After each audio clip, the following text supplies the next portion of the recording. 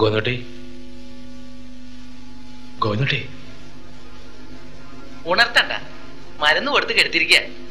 പേടിക്കേണ്ട ഘട്ടം കഴിഞ്ഞു എന്നാ ഡോക്ടർ പറഞ്ഞേ.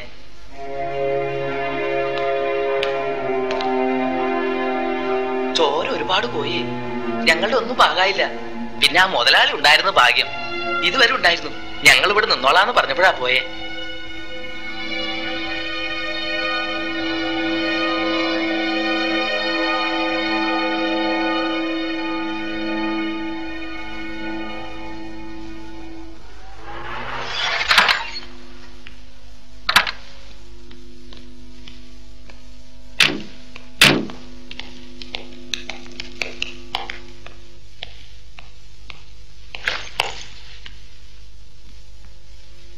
പിന്നെ വരാം.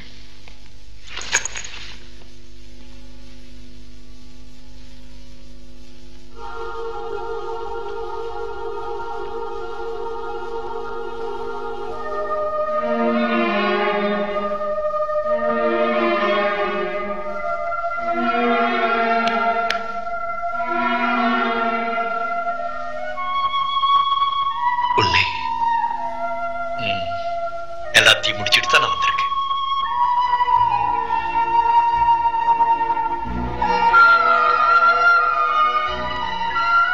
ഇനി അവനെ കാണാൻ പറ്റില്ല.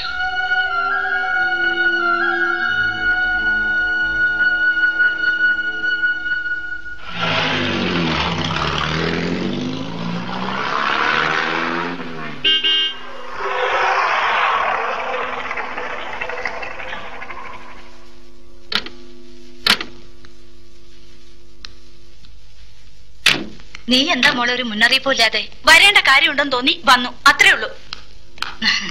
അമ്മമ്മയ്ക്ക് മോനെന്താ കൊണ്ടുവന്നേ? അമ്മയുടെ ബാഗിലുണ്ട്. ഓ, റാങ്ക് എത്ര കിട്ടി മോനെ ഇത്തവണ? അമ്മയും അമ്മായി ഒന്നിങ്ങോട്ട് വരുവോ? നന്ദിനി കഴിഞ്ഞ ആഴ്ച ഹോസ്പിറ്റലിൽ ചെന്ന് ഗോവിന്ദൻകുട്ടിയെ കണ്ട കാര്യം അങ്ങ് ആലപ്പുഴയിൽ അറിയണമെങ്കിൽ അത് ഇവിടെ മുഴുവൻ പാട്ടായി കാണുമല്ലോ. നീ കരുതുന്ന പോലെയൊന്നുമില്ല. അമ്മയ്ക്ക് അങ്ങനെ തോന്നും. പണ്ട് ചിലരൊക്കെ ഉണ്ടാക്കി വെച്ച ചീത്തപ്പേര് മാറി വരണതേ ഉള്ളൂ. ഇപ്പോ ഇനി അതൊക്കെ കുത്തിപ്പൊക്കില്ലേ ആളുകള്? ഞാനൊക്കെ അറിയുന്നുണ്ട്. അപ്പുവിനോട് പറഞ്ഞിട്ട് കാര്യമൊന്നുമില്ല.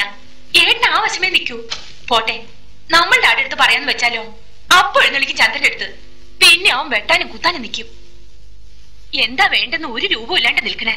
മനസ്സിൽ എന്തെങ്കിലും ഒന്ന് ഉറപ്പിച്ച ശാസിക്കുന്നവരോട് പിന്നെ വിരോധേ തോന്നും. ഈ പ്രായത്തില് നീ തന്നെ സ്നേഹമായിട്ട് അവളോടൊന്ന് പറയും. പറയാനാ വന്നത്. തന്നെയല്ല, ശ്രീനേട്ടൻ അന്ന് പറഞ്ഞ ആ പയ്യൻ ലീവിന് വന്നിട്ടുണ്ട്. അമ്മയും അമ്മായിയും കൂടെ അച്ഛനെയും അമ്മാവിനെയും പറഞ്ഞ് സമ്മതിപ്പിച്ചാ മതി. ബാക്കിയൊക്കെ ഞാൻ നോക്കിക്കൊള്ളാം. മതി പഠിച്ചതൊക്കെ.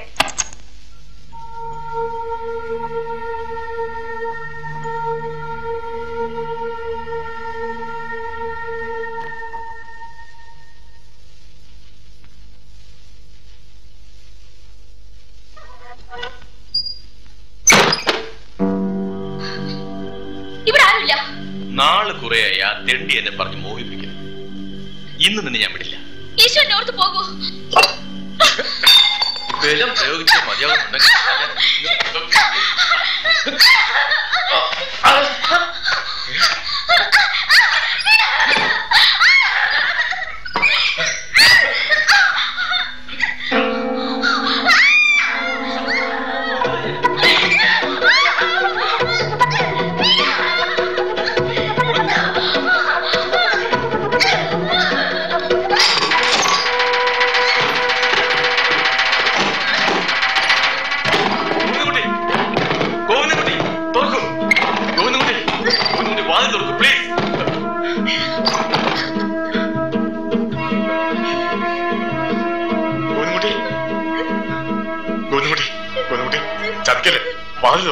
പുത്തമ്പുരക്കിലെ ചെറിയ കാരണവരുടെ യോഗ്യത നാലാളെ വിളിച്ചറിയിക്കട്ടെ.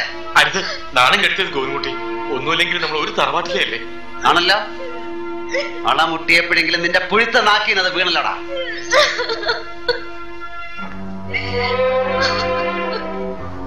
ഇവിടെ ആയിപ്പോയി. ഇല്ലെങ്കിൽ നിന്റെ ശവം ഞാൻ എടുത്ത. കഴിഞ്ഞതൊക്കെ നമുക്ക് മറക്കാം.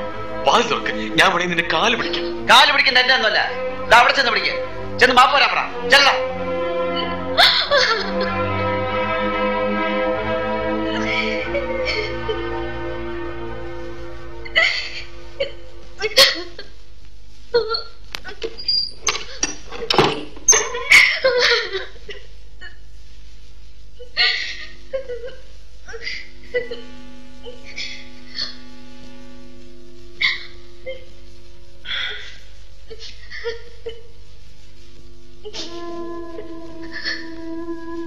ഉണ്ണി പോയി എന്നറിഞ്ഞപ്പോ തൊട്ട് ഈ ദിവസങ്ങൾ മുഴുവൻ ഈ തേങ്ങലായിരുന്നു എന്റെ കാതിൽ നിറയെ. കൂടെ ചേർന്ന് കരയാനല്ല ഞാൻ വന്നത്. ഉണ്ണിക്കൊന്നും പകരമല്ല. എന്നാലും ഈ ആയുഷ്കാലം മുഴുവൻ ഉണ്ണിയായിട്ട് ഞാനിവിടെ കഴിഞ്ഞോളാം.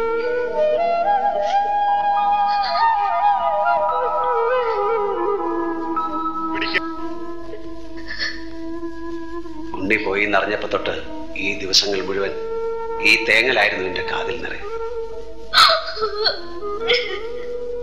കൂടെ ചേർന്ന് കരയാനല്ല ഞാൻ വന്നത്. ഉണ്ണിക്കൊന്നും പകരമല്ല. എന്നാലും ഈ ആയുഷ്കാലം മുഴുവൻ ഉണ്ണിയായിട്ട് ഞാനിവിടെ കഴിഞ്ഞോളാം.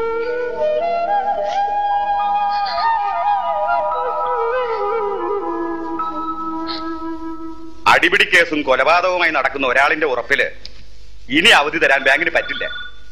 വണ്ടി ജപ്തി ചെയ്തിട്ടുണ്ട്. മുഴുവൻ പണം അടയ്ക്കുമ്പോ വണ്ടി നിങ്ങളുടേതാവും.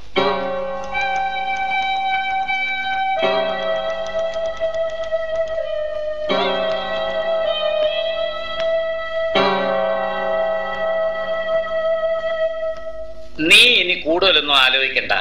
അവന്റെ ലീവ് കഴിയുന്നതിന് മുമ്പ് നമുക്ക് നടത്താവുന്ന ശ്രീനിയോട് ഞാൻ പറഞ്ഞെന്ന് പറ. ഞാൻ നോക്കിയിട്ട് വേറെ പ്രശ്നമൊന്നും കണ്ടില്ല. പക്ഷെ രണ്ടില് കേടുണ്ട്, അതിന് പരിഹാരമുണ്ട്. എന്നാ പിന്നെ പെണ്ണിനെ കാണണമെങ്കിൽ വന്ന് കണ്ടോട്ടെ. അതല്ല ഉറപ്പിച്ചാ മതിയെങ്കിൽ അങ്ങനെ. ഓഹോ, അപ്പൊ കാരണവരറിയാണ്ട് ഉറപ്പിക്കലൊക്കെ കഴിഞ്ഞു അല്ലേ? കഴിഞ്ഞു. എല്ലാ കാര്യങ്ങളും കാരണവന്മാരെ അറിയിച്ചോണോന്നുള്ള നിയമമൊക്കെ മാറി. അറിഞ്ഞില്ലേ? ഞാനറിയണ്ട, പക്ഷെ പെണ്ണറിയണ്ടേ? അവളുടെ സമ്മതം കൂടെ വേണമല്ലോ ഉറപ്പിച്ചത് നടക്കാൻ.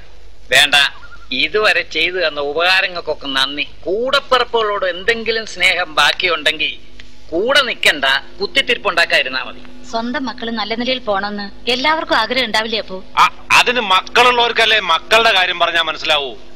അങ്ങനെ പറയരുത് പരമേശ്വരൻ നായരെ. ഉണ്ടല്ലോ മാനസപുത്രൻ.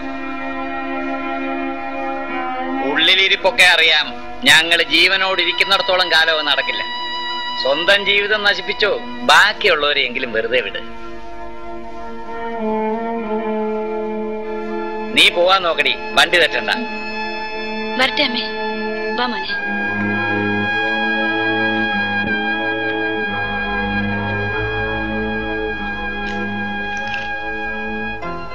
തലകുനിച്ച് നിന്നിട്ട് കാര്യമൊന്നുമില്ല.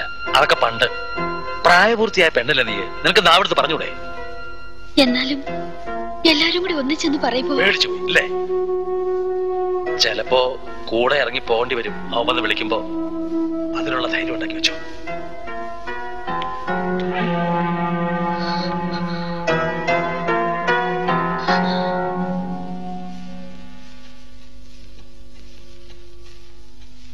നാളെ മുതൽ ഞാൻ ജോലിക്കുണ്ടാവില്ല. എന്റെ വണ്ടി ജപ്തി ചെയ്തു. പിന്നെ ഒരു ആസ്പത്രി ചെലവാക്കിയ പണം ജോലി ചെയ്ത് തിരിച്ചു തരാമെന്നാ വിചാരിച്ചത്. അതിന് നിവൃത്തിയില്ലാണ്ടായി. എനിക്കിത്തിരി സാവകാശം തരണം. കുറച്ച് വൈകിട്ടായാലും ഞാൻ എങ്ങനെയെങ്കിലും തന്ന് തീർത്തോളാം. തന്താ തീത് പെടുമാ?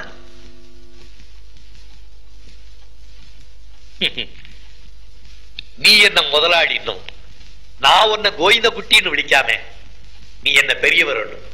நான் உன்னை சின்னான்னு விழிக்கிறது எதுக்காக? கொடுத்து தீக்கிறதுக்கா?